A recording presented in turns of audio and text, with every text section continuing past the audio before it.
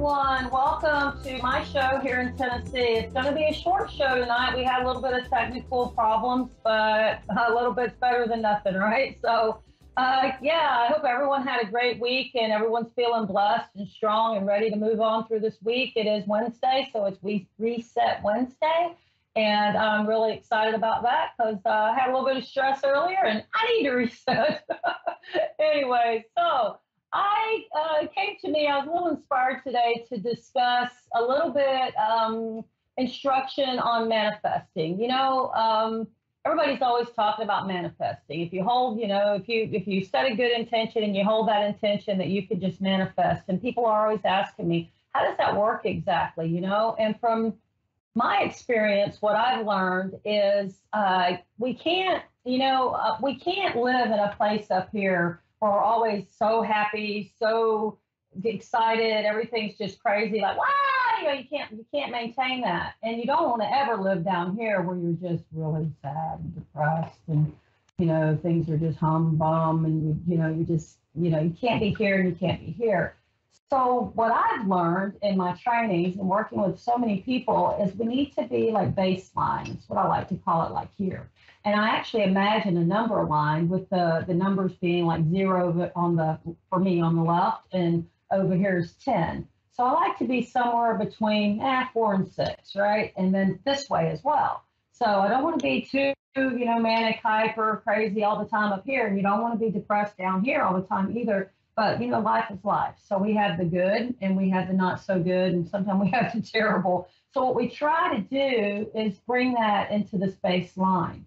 So when you're manifesting for something in your life, whether it's an item, a career, a relationship, maybe a new car, a new home, whatever it is that you're looking for. Hopefully, you also manifest your health, which I'll step into that in a minute too.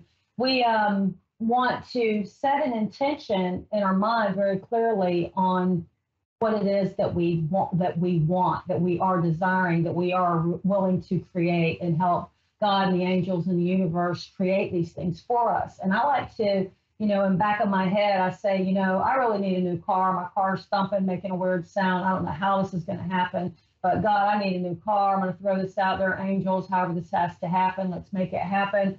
And I don't say what I don't want. I don't say I don't want this to have this problem or that problem, or we just totally just discount that, and we go right to what it is we do want. So for me, it hit me today. We were out on our little boat, and about 2 years ago, I was doing a manifesting little class with some people, and it was really great. And we did a vision board, which a vision board is typically like a big poster board, and you cut out pictures out of magazines, or you can draw on it, or you can take snapshots and put on it, or whatever you want to do, anything that represents the things that you want to manifest in your world. These vision boards can become very elaborate, and you can have different sections on the board for different parts of your life. Or you may just have like one board. You want a vacation, and you have a vacation board, whatever it is for you. But what we want to do is pick a color that's right for us, and then sit with that and get it. If you guys come to my show often, you probably should know to have pencil and paper, because I cover a lot, and you might want to take notes on this. However, so when you get ready to manifest what you do want, you want to like get a piece of paper maybe, or use your phone recorder or something and talk into your phone, or write it on paper, or draw it, even paint it, what exactly you want and what you're creating. And then you just imagine like Santa's little elves or something, I don't know, fairies or stardust or whatever it is, just particles coming together, making all these things happen. So you can't see them yet, but they're in motion. Things are changing, things are happening. And at the same time, you know what you want, you're clear on it, you state those facts. You might want to write it out. You might want to write it every day. You might want to say, I'm really enjoying, loving, knowing my new car's coming, and it's this car that I've asked for, or something better. Always something better, and to never hurt anyone else, of course, there's plenty for everyone. So you get that there, you make your vision board, you put it on your vision board. Now you have this in 3 places: in your mind, on your paper, and on your vision board. And then you sit with it, and what does that feel like? What's that leather smell like? What's that, new car feel like when you're driving it down the road, and you're being all sporty and having a good time. And, and you can get in that new car and drive, as far as you want to go and not have to worry about any mechanical problems. That feels great. It feels really good. So when you get that, do something we call anchoring. And you put these fingers together and you hold on to that. Take a nice breath, 2 or 3. Oh, and you feel that, how it feels good, that new car and how that feels, and how what you're going to feel like in that new car. I'm going to feel safe and comfortable and happy, and I get to go visit my friends, or whatever it is for you. Maybe, like I said, it's your health, and you just want to, stop having pain every day. You just want to, get your blood pressure under control, or your weight, under control, either gaining weight, losing weight, maybe just getting in better shape, whatever it is.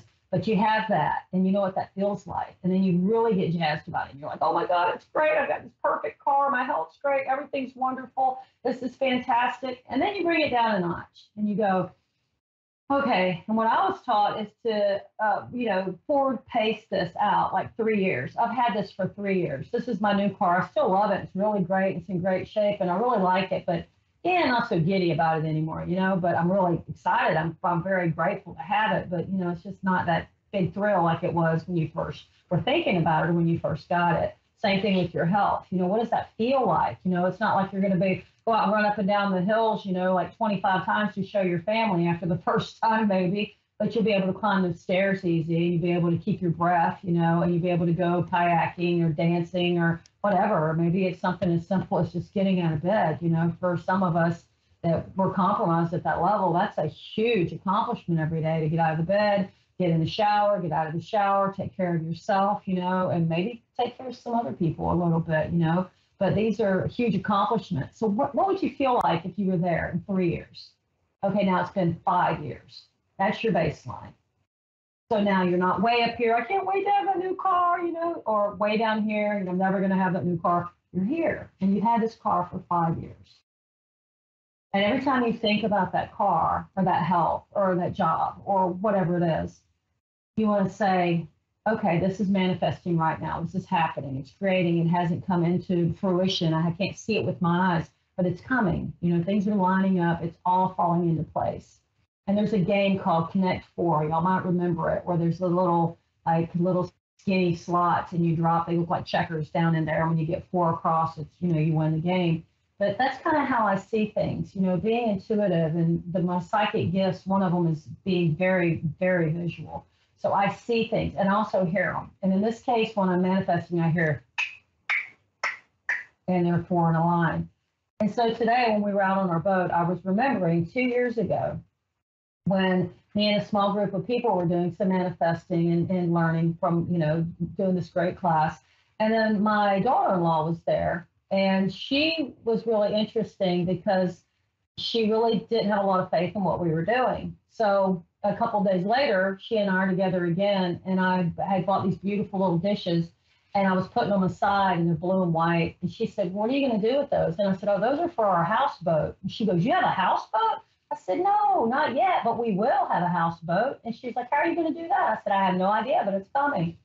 Well, we played on our houseboat today, and those dishes were in the cabinet. And as I was looking at those dishes, I remembered this whole process.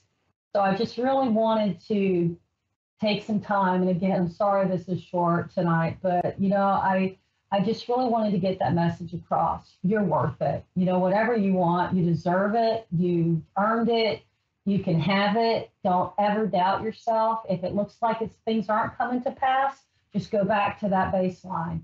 I've already had it. I already got it. It's great. This feels so wonderful. And remember times when you thought about things you want or things that you've earned and created in your life, and how it took those steps to get there. But you never gave up. That degree, that high school diploma, I don't know, pick whatever it is, something. Everybody has, something. Some people have a lot of things, that they've accomplished, and that's great too. But always go back to that, because our subconscious knows these paths. And when you say things like, I can't, I don't, I won't, your subconscious knows these words very well, and it will block you at every level. But when you say, I have, I can, I have done that, I know how to do that, I feel that, Yeah, you get in that old car, tonight or when you got home tonight, maybe. But now thinking about next time you go to get in that car, smell the leather, feel that, cold air conditioner, that warm heat, and that beautiful music coming out of those new stereo speakers, and just hold on to that vibration, and just remind yourself, this is my base level. So when you're getting all happy and giddy, go for it, man. Feel it, love it. It's awesome. It's so much fun to be creative and have these great desires, and to know that these things are coming. And there's a saying, and it's I remember when I prayed for the things that I have now. And if you have children or family, or your health, or food on your table, well, guess what? You're blessed. You're absolutely blessed. And then all the other stuff, it's all perks. But we can have it all, and we each deserve it. And we have to remember that, we really deserve it. We are these incredible children of the Creator, and don't ever forget it. No one's better than you. You're not better than anyone. We're all equal. We're all beautiful. We're all amazing. And we can all have what we desire. We just have to put our minds to it, put our hearts to it. Of course, a little elbow grease never hurts, but at the same time, you want to remember that you deserve it, and it's yours, and you have it. And you just stay at that base level. Stay at that base level. And, when you get up here and you stay up here for a while, really feel it and have a great time with it, and then bring it back down.